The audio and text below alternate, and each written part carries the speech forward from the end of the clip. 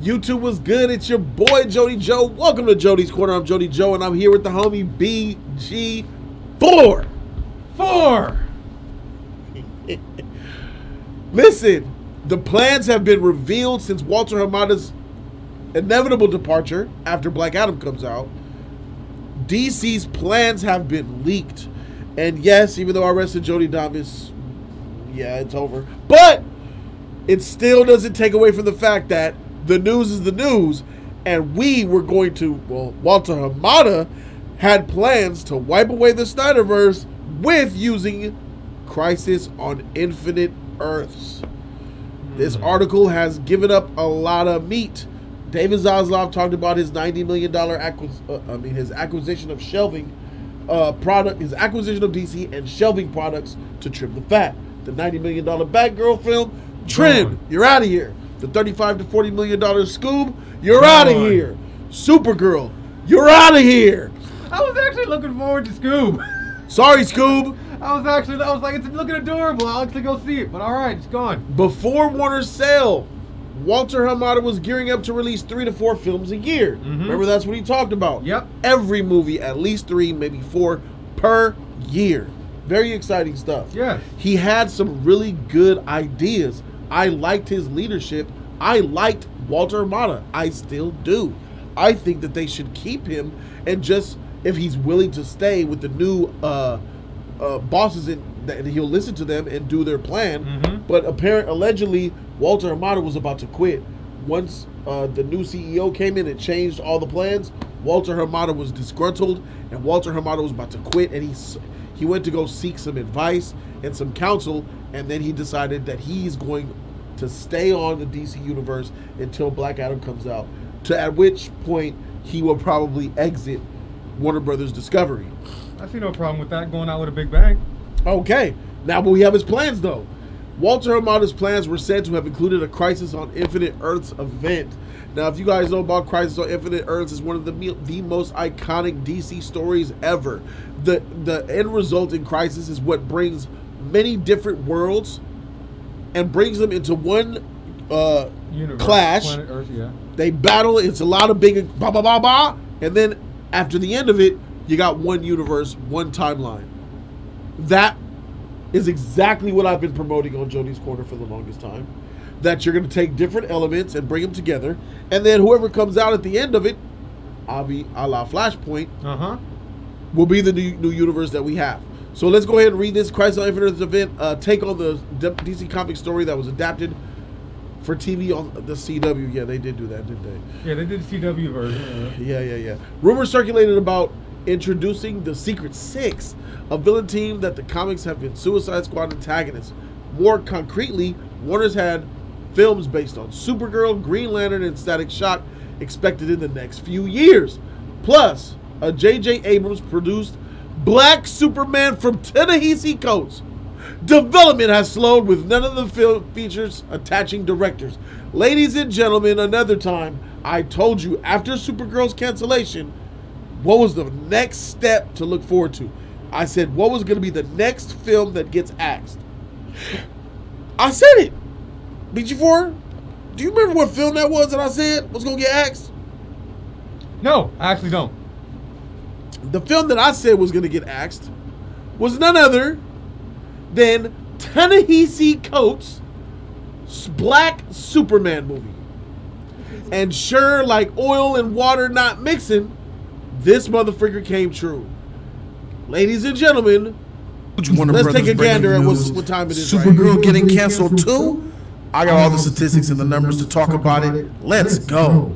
Justice. To come out with Supergirl before Superman, it means David Zaslav has already said it himself. He wants to get the icons off the shelf. Superman needs to be done right. Third, 2023, next year. I expect people to call out racism. Here we go. I believe that Superman is a priority for Warner Brothers Discovery. I believe that they're taking a more traditional, appropriate response to the slate. And I believe that those black Superman movies that were going to come out from Bad Robot are next up on the choppy block to get scrapped. Case in point, Bad Robot, Ta-Nehisi Coates, Black Woke, Fade Superman, scrapped. Expect that to be next. Hey, I ain't done though. If they scrap it, what do we expect when they announce that Black Superman movie will be scrapped? Jody, take it away. I expect people to call out racism and be mad. All right, that's enough for me. That hasn't happened yet, but I think it will. just give it some time.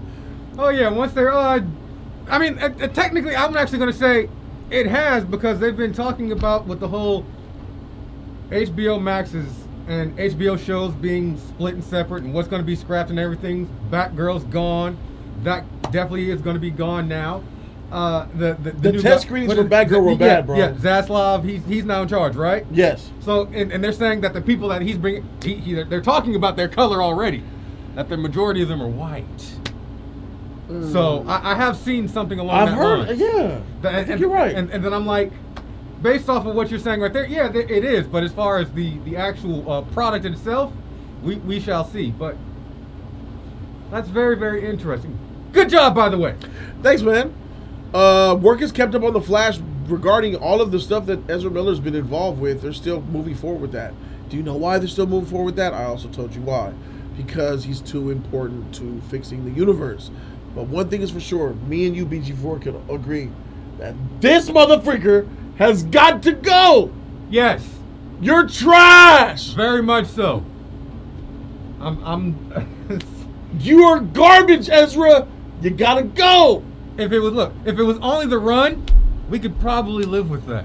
But it's way more than the run. It's all out in real world now. Bro, you've come into our actual realm, our planet. You're no longer just with the superheroes. You're out here doing a lot of crazy shenanigans, man. And it just makes everybody go, "Oh my gosh, I just want to see the character."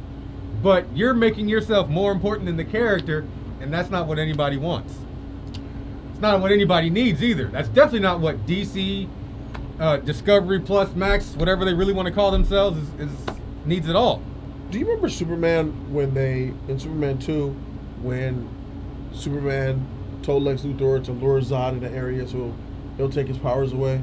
Yes. And then in essence, he actually reversed it and was taking away Zod and powers and all that? Yeah. And then Superman crushed his hand and then yes, lifted him up and then and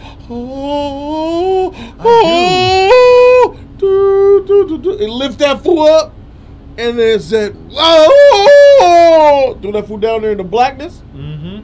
Ezra. Hey, do you remember in that same scene how Lois was like, "You know what? I don't like your attitude," or something, and punched Ursa down there. Amber! I say you take Ezra and Amber and throw them and introduce them to the black hole in the Fortress of Solitude. Ladies and gentlemen, put down in the comment section what you guys think. Everybody's going to be happy. DC rises, man. I told y'all by 2025, we're going to be looking at these movies and be like, dang, DC putting out better product than the MCU. Don't forget who told you that. Jody's Corner, baby. And 4. No, just you. Me. Subscribe, guys. Have a great day, everybody. Have a great day. Peace.